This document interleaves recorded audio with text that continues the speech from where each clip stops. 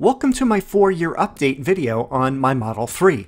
It also happens to be my 200th video since starting in May of 2018. Let's get started.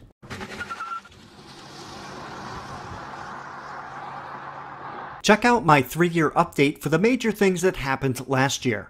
This video will cover everything that has happened from May 2021 until today, and what to expect in the coming year. I received my Model 3 long-range rear-wheel drive on May 17th, 2018.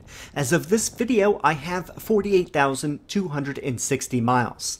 I have driven an average of 12,000 miles a year since I've had the car, which is fairly normal amount of miles for the average American. The first 2 years I drove 14,000 miles each year, and then in 2020 I only drove 8,000 miles due to the pandemic. This year I drove 12,172 miles, closer to the number I drove in 2018 and 2019. As far as charging costs this year, I used 570 kilowatt hours or $72.49 at superchargers. For AC charging, I used 3,008 kilowatt hours or $398.56. Thus a total electricity cost of 3,578 kilowatt hours or $471.05 at a cost of 3.9 cents per mile. For the lifetime numbers, I used 1,931 kilowatt hours or $207.16 for supercharging. For AC charging, I used 11,959 kilowatt hours or $1,584.56.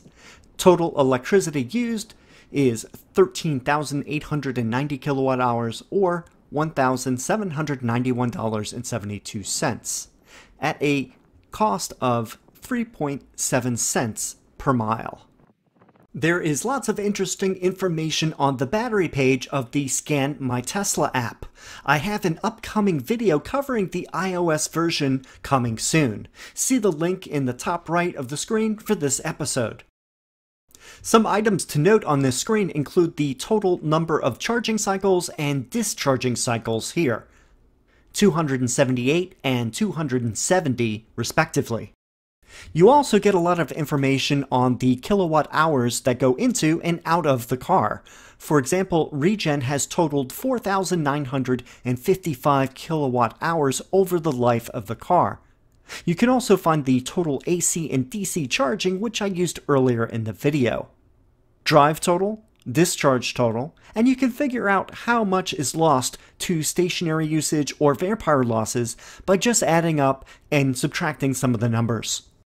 The full ideal range shows how a full pack is currently rated for range. This number can vary based on the state of the BMS of the pack. I've seen it anywhere from 288 to 295 in the last couple months. A nominal full pack shows how much kilowatt hours is available, in this case 67.9.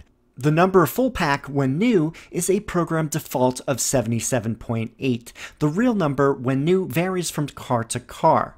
If you subtract the 3% energy buffer, it shows about 6.9 kilowatt hours has been lost due to degradation. However, I don't know the original number of kilowatt hours of the pack, so I can't calculate a true degradation with this program. Degradation is a debatable calculation. It's not definite with these numbers. A rough guess of 291 miles out of the original 310 miles, which is about 6% over 48,000 miles in 4 years. Due to the full rated range varies between 288 to 295, this degradation number varies, so I don't get hung up on it. I have had 12 service visits in the first 4 years. That does seem excessive to me. 7 were at the service center, which is luckily only 5 miles from my house, and 5 were mobile service at my house, which is really convenient. For this year, I have had 4 service visits. On September 25th, 2021 at the service center, I had the 12-volt battery replaced due to the screen warning of an imminent decline. This is expected and normal between the age of 3 to 4 years on a Tesla. I'm glad my car gave me a warning. Some people have not and left them with a dead car. Of course, this was covered under warranty. And if it's not, it's only $85 for a replacement battery. My next service center visit was on December 1st, 2021. I noticed for about a month or so that the trunk LED lights were flickering and not staying on consistently. Service replaced the trunk wiring harness to fix the flickering trunk lights. This is a known issue and has resulted in a recall. The harness wires will chaff from touching metal parts on the car and will eventually fray and fail. The updated trunk harness will be replaced sometime this year. Tesla will contact me when it's ready. At least the new one should be fine until then. Without asking while I was there, Tesla also resealed the area around both of the front upper control arm ball joints with urethane. This is a known issue. Both of these were covered under warranty. On February 24th, 2022, I had the left and right side repeater cameras replaced by mobile service. This is a known issue that occurred due to the big software update in December that added cameras when using the turn signal. This was voluntary, basically to fix the glare when using the turn signal on the cameras. It cost $260 for the parts and $52.50 for labor plus tax, for a total of $335.16. This was totally done on my part and not covered under warranty. For the purpose of my channel, I felt it was important to see what costs were involved in doing this. On April 30th, 2022, I had a service center visit to look at a ticking sound while the car was driving slowly. Here are some examples of the sound.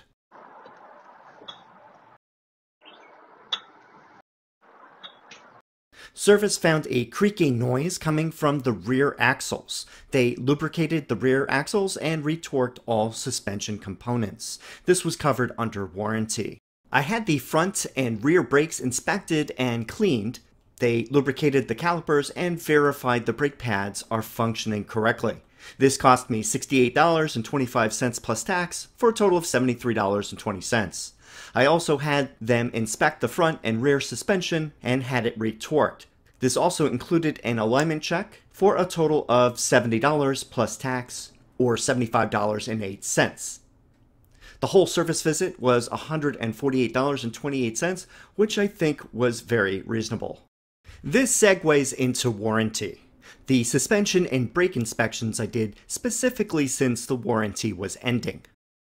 The standard bumper-to-bumper warranty on the Model 3 is 4 years or 50,000 miles, whichever comes first.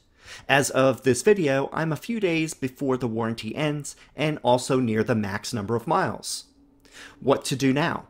Some people have asked about extended warranties for Tesla vehicles. I will be doing a video soon that will discuss this topic. I think it's important to consider Tesla does not offer extended warranties on the Model 3 or Y. I recommend taking your car into service before it expires to make sure everything is functioning correctly. Have any items that are not working, or have any issues looked at. On April 30th, as I mentioned above, I had service look at the front and rear suspension to make sure all the parts were working well and all the bolts are torqued correctly. Of all the things on the car, the suspension is the most concern at 4 years old. Some things may be covered under warranty, like the front controller arms, which are a known issue. I also had the brakes looked at for the first time in 4 years, since that is a good amount of time for inspection. If you lived in a colder climate with heavily salted winter roads, I recommend having the brakes serviced more often, say every 2 years, to make sure the calipers are not sticking. Brake pads are known to corrode with salted road conditions. Now is a good time for an update on the tires.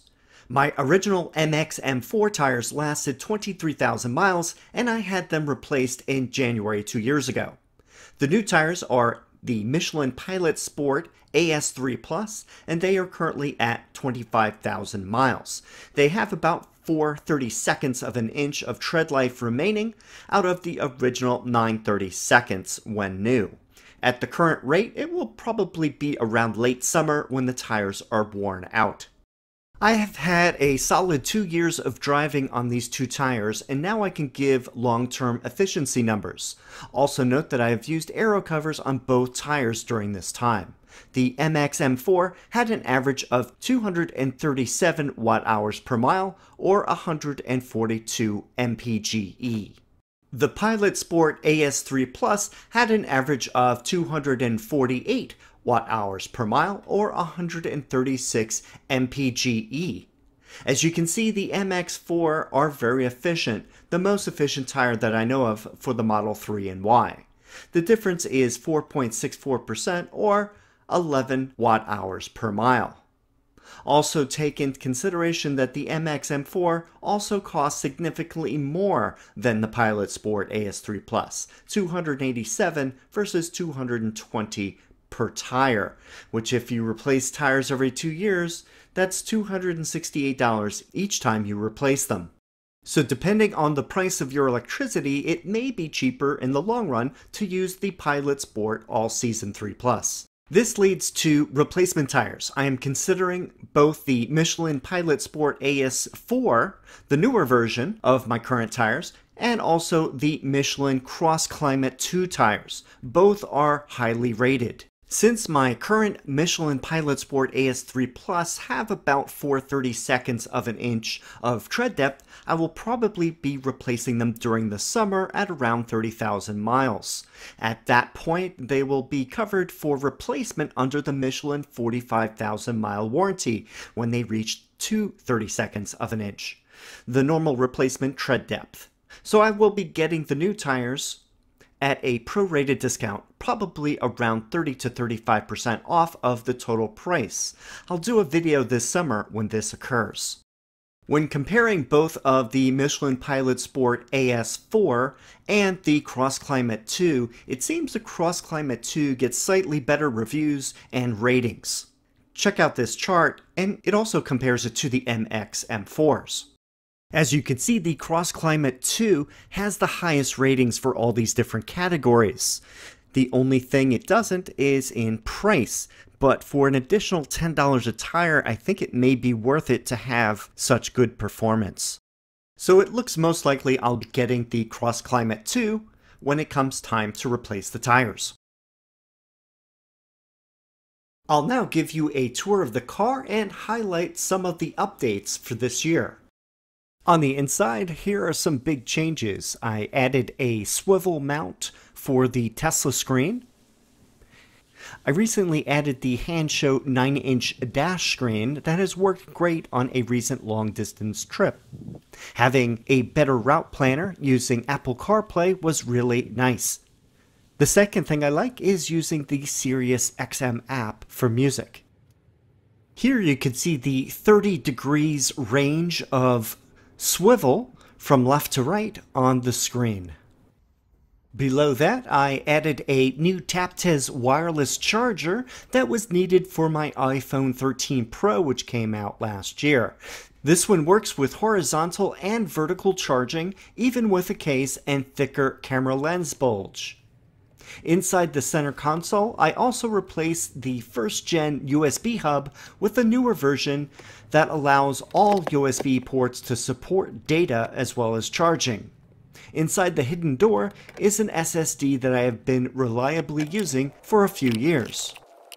Although I've had this longer than a year, I do think the cup holder adapter works better with cans, cups, and bottles than without. Here are some more views of the real carbon fiber dash and the new instrument panel screen. The interior has worked well. The black polyurethane seats are still in great condition, and the color black is much easier to keep clean. I also love this new headrest pillow that I got this past year.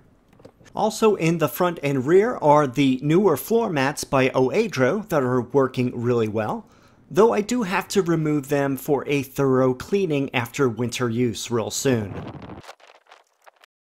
This is the trunk area, and underneath the mat is the subfloor.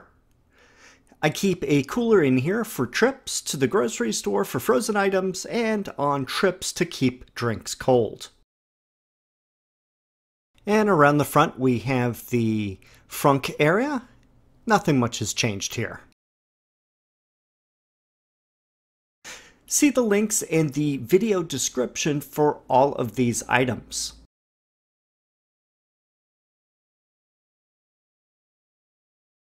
As far as the exterior goes, the most notable change is over the last year I've been using the Rimetrix Silver Orbital aero covers almost exclusively since last summer, due to the look and the efficiency. Not much else on the exterior has changed. I still like the look of the painted mud flaps, and they do keep the rocker panels and rear bumper a bit cleaner. Finally, I'm doing this video on this beautiful day at the North Carolina State University Solar House, which was originally built in 1981. The primary purpose of the solar house is for STEM education and outreach. Anyone looking for home construction or personal home improvements should contact the North Carolina Clean Energy Technology Center. Tours are also available. See the link in the video description. In conclusion, it's been a good year, and I've been on 4 long-distance trips with the car. The supercharger network is expanding, and each time I go on a trip, there are more options and faster too, with V3 superchargers being installed at a rapid rate. I look forward to year 5 with the car and hope everything goes well and no unexpected service visits, especially now since the basic warranty has expired. I recently replaced the wiper blades after several years of use. The only notable thing I expect to do this summer is to replace the cabin filters in June. If you have any comments or questions, please leave them down below. Thanks for watching my 200th video, and many more will be coming this year. See you in the next video.